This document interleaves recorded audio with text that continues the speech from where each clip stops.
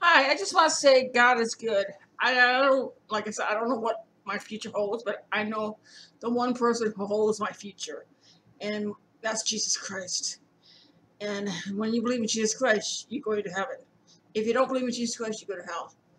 And I don't know about you, but this country needs prayers.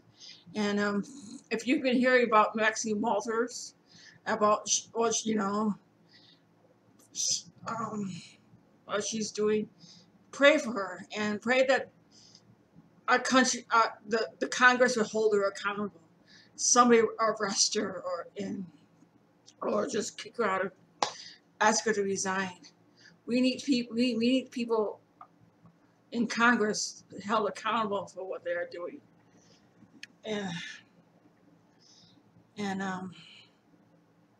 anybody who's inciting violence, insurrections should be arrested. I don't know about you, but we need accountability.